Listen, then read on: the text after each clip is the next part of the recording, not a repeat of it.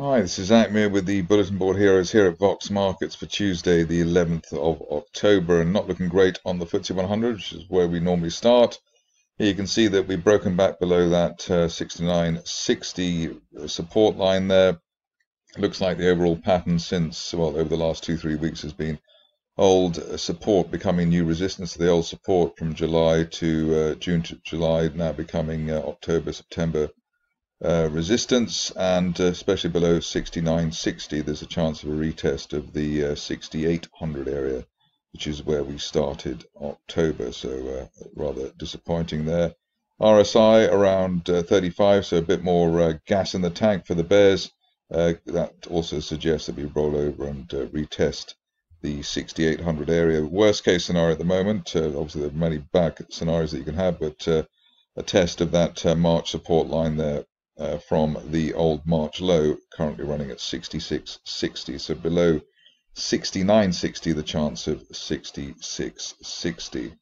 Moving on to the stocks, and starting off with Dukemount, where the Phoenix seems to have risen from the ashes. We had that plunge down to 0.03, something like that, a very, very low level. RSI went down towards the 10 area at that time, rather like the RSI we had back in April. That was followed by a rally back towards the 0.2 area. Here we've had our rally basically also up towards the 200-day moving average area at 0.15 in this case. In that case it was slightly higher than that, but now down to rally towards the 200-day line. Really want to see that broken. If we can get that broken over the next few days, then maybe Dukemount can head back into the low 20s, which is that February resistance line projection. Otherwise, basically, we've got the old support there around 0.11, and ideally the shares close above 0.11 today and then make progress. Otherwise, it could be back down towards a retest of the lows again. Looking at this closely, though, we had a gap, unfilled gap to the upside today, so that does suggest that we have a bottom in place. The shorts or the bears caught on the hop, and that can be the start of a reasonable rally. If you look at various other Bulletin Board Hero situations, unfilled gaps off the low tend to be strong signals. Moving along to another stock which has been on the back foot of late, but trying to revive itself.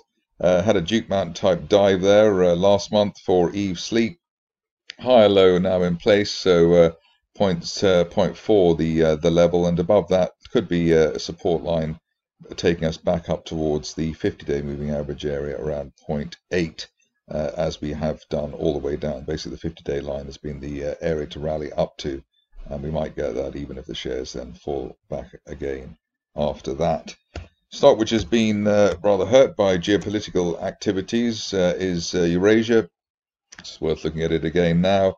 Here you can see it's bumping along the bottom when it's around the 4.5 pence area. We had that low last month. We've done basically the same again this month. So just interesting to see whether 4.5 pence holds and gives us a rally back up to 6, 7, 8, as we've had periodically since the summer. On to a stock which has, I think, had some news today, which was well received. Here we've got Echo Energy, and the sign here, we've got an unfilled gap to the upside through the 50-day moving average. It's the first time we've been above the blue 50-day line since early May. We've seen that in quite a few situations, so that is a positive. End of day close above the 50-day line at 0.25 could take us up to 0.34, maybe over the next 4 to 6 weeks.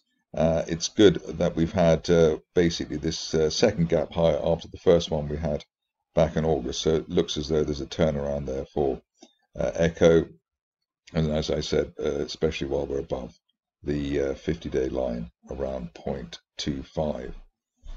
Moving along to another stock which has had an RNS today, Edenville, and some signs amongst followers that this could be a reasonable announcement.